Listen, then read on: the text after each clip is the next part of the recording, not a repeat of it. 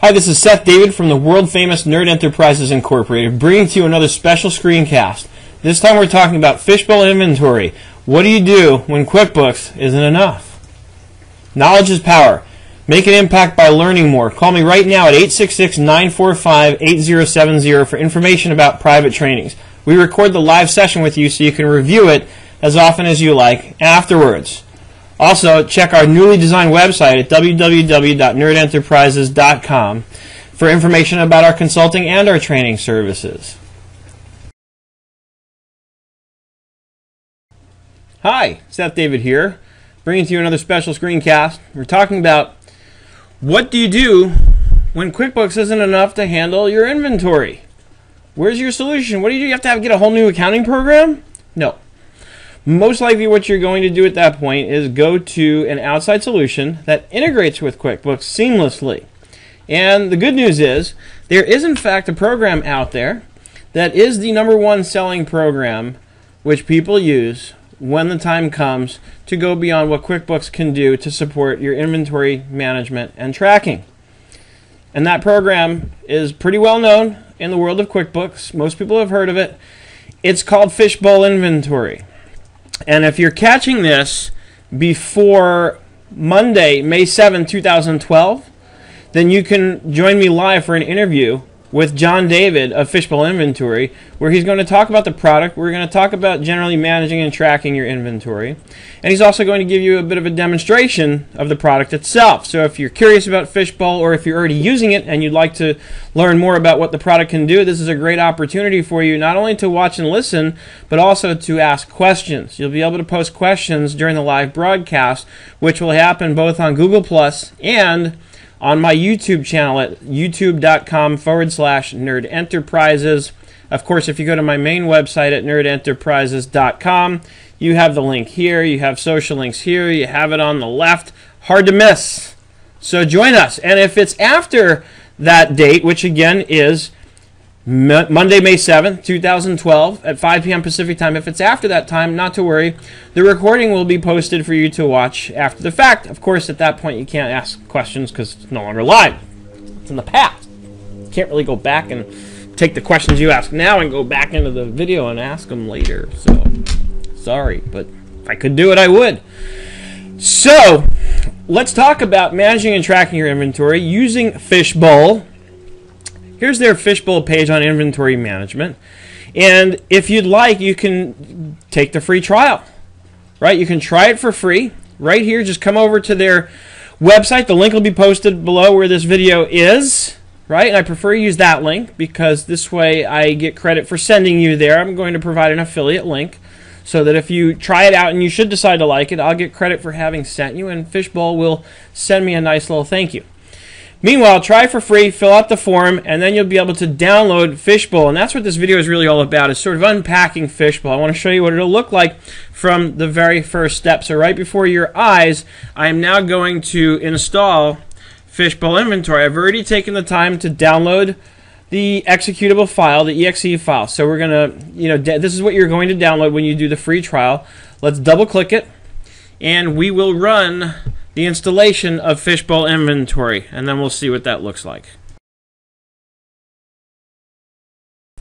So once you begin the installation process, you'll get this prompt which just lets you know that you're about to install Fishbowl. In this case, it's Inventory 2012.4. And there's also a QuickBooks integration notice. This is very important. It only integrates with QuickBooks Pro, Premier, and Enterprise versions 2009 or later. So if you're using an older version of QuickBooks, then you must purchase a newer version of QuickBooks to integrate Fishbowl. And this is simply because the QuickBooks Software Developer Kit is Windows-based and it will not work on any other platform. So to integrate Fishbowl with QuickBooks, you must be running the Fishbowl server on Windows. So that's the other part that's important to note. And we'll click Next. And of course, I have to accept the agreement, which I'll read super fast, buddy. Okay, it's done. I read it. It's great. I agree. Next. And then I can do trial day with manufacturing. I can do trial 14-day without manufacturing. So let's do with manufacturing. This way I can do my whole Fishbowl series and make sure that I can accommodate everyone. And now it's going to extract files and start installing. I am not going to make you sit through this whole process with me, so I'm going to stop the recording and come back when I'm ready for the next step for you. Okay, once it's finished extracting the files and doing its thing, you'll get this message that says completing the Fishbowl inventory setup wizard. Setup has finished installing Fishbowl inventory on your computer. The application may be launched by selecting the installed icons. Click finish to exit setup. Thank you for installing Fishbowl inventory. See, aren't they nice? They even say thank you. We click finish, and then I'm going to have to look over on my other monitor for the icons that they've installed to run Fishbowl. So I'm going to double click Fishbowl. Now mind you, I do not have QuickBooks running at this point. So I'm going to double click Fishbowl, and I'm going to let Fishbowl walk me through the process. They will tell me when and if I need to have QuickBooks open.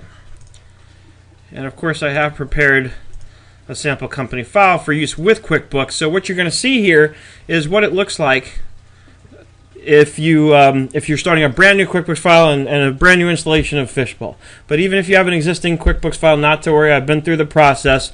You will be able to integrate it, no problem.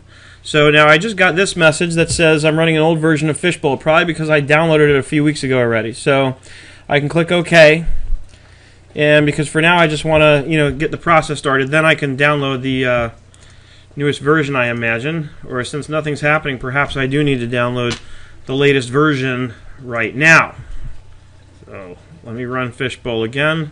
Oops, it says it's already running, so maybe I just need to be patient. Here it is. Windows gives me this message. Of course I want to allow access, and everything's slowing down a little bit because I'm recording my screen while I'm doing this, so it's using a lot of resources. So I'm going to allow access, and you can't see this, but on my other screen I've got a little box up here that says 10th Anniversary Edition Fishbowl Inventory 2012. So I can't show you that, unfortunately, but here comes the actual program. Fishbowl client, and I've got it up twice now, probably because I clicked on it twice. And then I've got sales point. Alright, so let's cancel this. I'm going to cancel one of these instances so that I only really have one. So now I have sales point, I have this is what I want. So now it says, welcome to Fishbowl Inventory. You're currently connected to the example database. This is a good place to start when first learning how to use Fishbowl. However, when you're ready to start using Fishbowl for your own business, you should create a new database. Okay, so I'm going to click Finish. And you can do the product tour on your own. I'm not going to bore you with that. You can do that without me. But let's have a look. Let's look at a sample database. You'll see that you've got this dashboard. It almost looks a little like a Microsoft Outlook. Where you've got the the toolbar here on the left. It's very similar looking interface. And it may seem overwhelming, especially if you're not accustomed to this kind of thing, but don't be overwhelmed. The idea is to go through this. First of all, when you purchase Fishbowl, they always include training. It's included in the price that you pay when you sign up for Fishbowl. So you're going to have a Fishbowl expert come and train you to help you get this set up and to help you get things going and make sure you understand how to use it. So of course, make sure that you take advantage of that. And so here's a dashboard, which is what I'm looking at now. I can look at reports by clicking here. Okay, and then it's broken down by category, and this makes it easy. There's just folders. So if I want to look at accounting reports, I open up accounting. I can look at an adjustment report. I can look at cost of goods sold by account summary, right? Default account mapping. So what I encourage you to do is I encourage anybody to do with this sort of thing is just go in here and play for a bit, especially since they give you a sample database to play around with. Get used to the interface. Because once you're used to this interface, then the hardest part for that is going to be mapping everything to QuickBooks, which you'll in a future video I'll walk you through the mapping process. But all you're going to do is go through a series of questions. You have to be familiar with your QuickBooks chart of accounts because you're going to need to tell Fishbowl where your cost of goods sold accounts are, where your inventory accounts are, all the things that they need to know so that they can link things up properly between Fishbowl and QuickBooks. They're basically two databases, and you have to help them the first time around or during the initial setup. You have to help them learn how to talk to one another. That's really what it is. is. You have two databases, and they need to be able to have a conversation with one another. And that's what you're going to be able to do, and that's what I'm going to walk you through in a future video. For now, the purpose of this video today is just to get you acquainted with it so that you're not overwhelmed. Don't be overwhelmed. It's very easy. Let's go to the adjustment report now. Let's see if I've got anything in there. Nothing there. Cost of goods sold by account summary. Nothing there. Default account mapping. Nothing here because it's not actually mapped to any QuickBooks account. So, and as you can see, I've got preview, I've got details.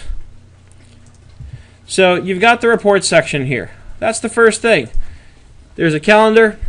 We click on this. You can populate things on here, which is really nice. It helps you manage things. For example, let's say you're looking to take inventory, right? So on my calendar option, I can say new, right? Whatever module I'm looking at up here, and these tabs will show you what I'm looking at. When I'm looking at the calendar, this menu, notice, changes based on what I'm looking at.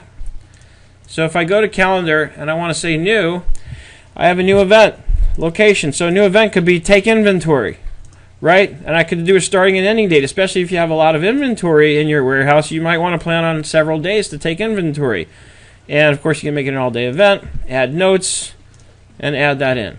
So very simple to use. You know, and of course here you can change your view. You can look at a month view, a week view, a 5-day view, and sometimes the 5-day view really is the most handy because it's not, it gives you enough detail without overwhelming you, whereas the month view, you can't really see a whole lot. You get sort of summarized information. So when I'm working with something like this, I often like the 5-day view. On my Google Calendar, they have a 4-day view option. It's meant to show you, you know, the better part of the work week. So I like that. So this is the general stuff.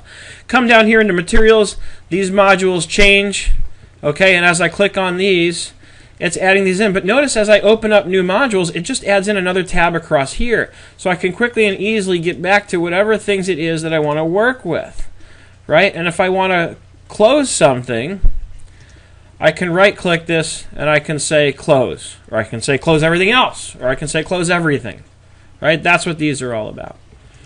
So if I want to close the dashboard, I just say close, right? So this way, if I start getting overwhelmed because there's too many tabs open. But the point is now, I just forget about what's in here, because if you try and do, remember, if you try and do everything at once, you're going to get overwhelmed, and you're going to throw your hands up and say, forget it. Just get used to the navigation. Understand how this works. Here is your primary navigation right here at the bottom. You have general, you have materials, sales, purchasing, manufacturing, accounting, and setup. Okay, and you can show fewer buttons or add buttons and so on. I can click here and drag this down to hide it so that there's more room up here, or I can pull it back up. So every time I click on one of these menus, I get different choices up here. Every time I click something in here, it adds a tab over here so that I can easily navigate whatever it is I know I need to work on, right? So I can go, here's my accounting, right? And this is basically to do the configuration, to link the database up to QuickBooks. Again, something we'll review in a future video. But this hopefully should get you acquainted. It's not so overwhelming. It doesn't have to be. You know, take your time and download this free trial version. Go do it right now. Download it. You get 14 days, and they're pretty nice. I've spoken with the people at Fishbowl. They're some of the nicest people I've had the pleasure of talking to and getting to know. So I have a feeling if you're sincerely interested in their product and you use up your 14-day trial and you really feel like you need some more time, call them and ask them. I'm sure they'll be more than happy to, you know, help you out with that and see what your needs are and guide you through and get you whatever you need in order to get going using the software. The last thing they want to do is sell you a piece of software that you can't use. So believe me, they're very friendly. They're very accommodating. Go to the free trial. I'm putting the link in the description of this video. Wherever you see this video, look around. You'll find the link to go download the free trial and try it out. And of course, I'm always available for consulting and or training. So if you need help, call me, 866-945-8070, or send an email to me, Seth@nerdenterprises.com. I'll be more than happy to guide you through whatever you need help with. I hope you're having an absolutely fantastic day, and I look forward to seeing you on the web.